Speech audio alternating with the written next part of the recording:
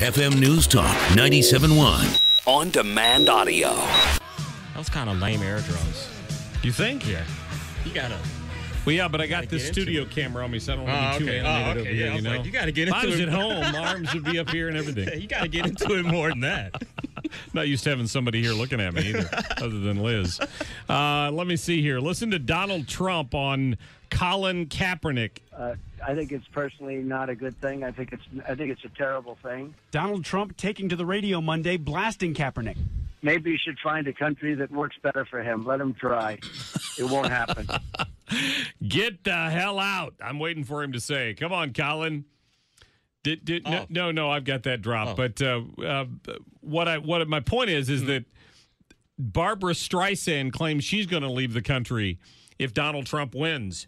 So if Donald Trump wins, maybe we could get rid of Colin Kaepernick and Barbara Streisand all at the same time. What's that old saying? Let the doorknob hit you where the good Lord split you. That's right. What the hell do you have to lose? That's right. There you go. See? What's your take on Colin Kaepernick and his $19 million motivation here? I think Colin Kaepernick is demonstrating why the United States is the greatest country in the world, that he can take this stance, and he doesn't have to worry about the secret police coming in the middle of the night and kicking in his door or, being fined for saying something by speech police. I may not agree with it. And, if he decides to sacrifice his career and any future endorsements he may have had, that's his business. I think the young man is suffering from some cultural and some racial identity issues. And I think they're fomenting themselves out in this way publicly. So, but if that's his right, if that's what he wants to do, fine. If people want to criticize him, they should do that too. But remember, this is America, and he'll pay a consequence for this stand. Is he suffering from some white parent guilt? You said that, not me. You said that. I just wondered. He was raised by a couple of white people. And he's biracial. So yeah. I think with this whole, I think America's unfair and all that, and he's had kind of a privileged upbringing and is living a good life. I think he's suffering from some cultural, racial identity issues. There are rumors that his girlfriend is pretty active in the BLM movement and might have, influenced him. Well, what were we saying about Adam and Eve? Really? I didn't want to say that on air. I was like, Eve gave Adam the apple. There you go. I'm just telling you. You might have been led astray just a little bit there. Liz isn't saying a word over there. She's just looking at me. Now. Let's go to I'm cut. not mad. Let's go to cut number one. True. Let's go to cut number one. This is one of Colin Kaepernick's teammates who was wearing an American Sniper T-shirt when he did this interview. I wasn't surprised. I was upset and disappointed. Like I had said earlier, that flag gives you the right to do whatever you want. And I understand that. Anquan said that, and I agree with that. But at the same time, you have to show some respect, especially in this position that we're in where we're playing a game for a living. And, it's almost like disrespectful to, you see all these pictures of these veterans that have no legs and they're standing up in their wheelchair, and I had a brother that served and he lost friends, and I know how much it means to him, and it's shameful. I'm a very emotional person. So I think if I had known that, my emotions would have been rolling, we probably would have had a problem on the sideline. He's a former 49er who plays for Jacksonville now. I think what we're going to end up seeing is some older African Americans within the NFL are going to be asked to sit down and talk to him and, kind of set him straight that, look, you're living a very privileged life and you're doing something that a lot of people would like to do, and your window for that success and to achieve this money and do this is very short, and you need to really reevaluate what you're doing and decide, do you want to play in the NFL? Well, they may make that decision for him from what I read. Exactly. He may get cut.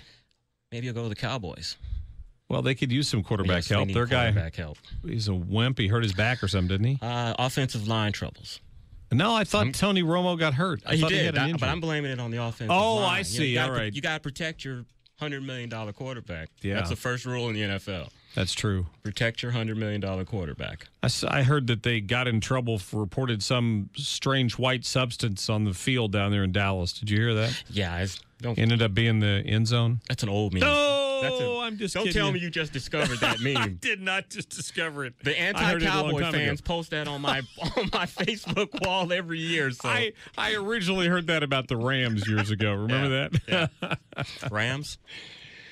Oh, our former team. Yeah, our former team. Yeah. Our former the team. Los Angeles Rams. I have lost. Can I just tell you this? I was sitting home the other night, and there was a preseason game on. It was the Bengals and somebody. And I sat down there. I'm like, oh, football. And I sat down there, and I just found myself uninterested in it. I couldn't. Now, I know it's two teams that.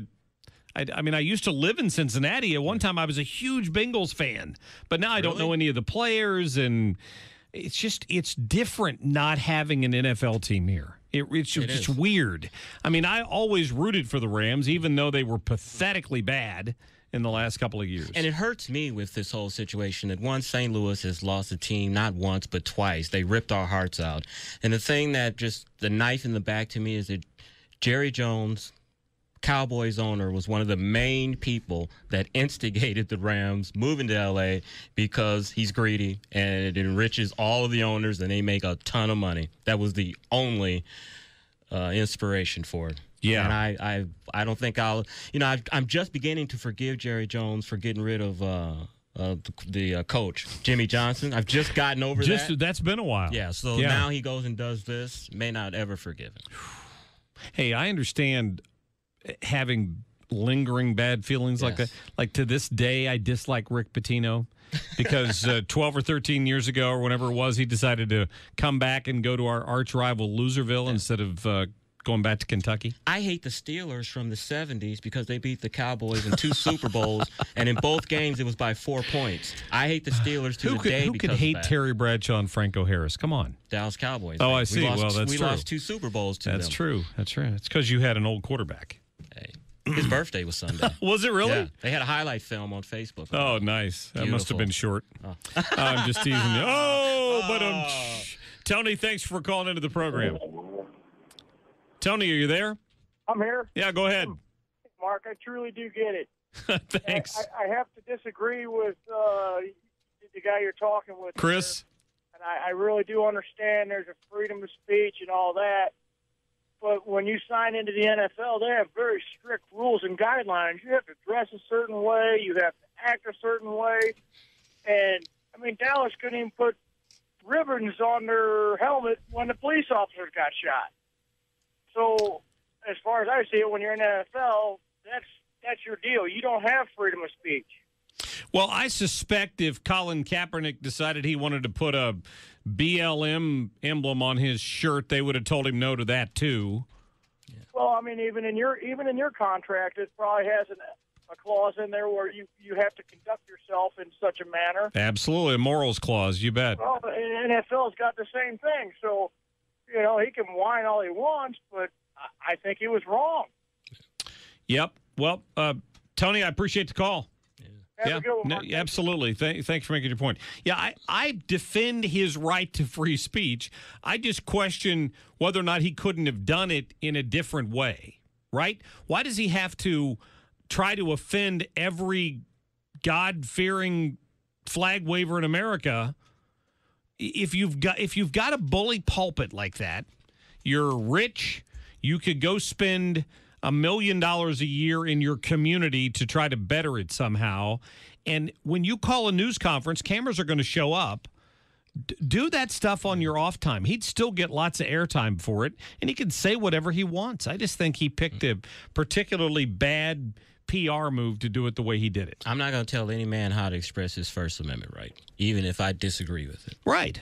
When I went to the Donald Trump rally down here, just because I went as an observer, this is prior to the race being over in the primary, I went to observe what was happening. And those idiots that had lined up down there to protest in their Guy Fawkes masks, one of them had an American flag. He was trying to burn it. He was on the ground. He was dragging it around and jumping up and down and stomping on it, trying to incite the crowd. And he managed to get a couple of people pretty worked up. He's an idiot. I'd rather view that than to see the police come in jackboots and arrest them and dragging them off, and and we don't hear from them for 3 or 4 months, and they come out bruised, and so It's America. Merica. It's America. It's America. Welcome to America. It's America. I'm sorry, I said it wrong. America. It's America. Welcome to America. Yeah, Colin has stepped in it. Yeah, he certainly. does. There's no doubt about that. He can forget about any endorsements in the future. I would agree. For the rest of his career. Career's either going to be over or he's going to Dallas. One of the two, don't you think? I take him right now. Lie after lie after lie. See, they're desperate down there in Dallas this year, but at him. least they've got football and we don't. Yeah. Chris Arps, thank you. Thank you. Always a pleasure. 314-969-9797. We'll get to more of your phone calls coming up. We're going to talk to John Decker from Fox News Radio on the growing failure of these Obamacare exchanges. Stick around. Get more at 971talk.com.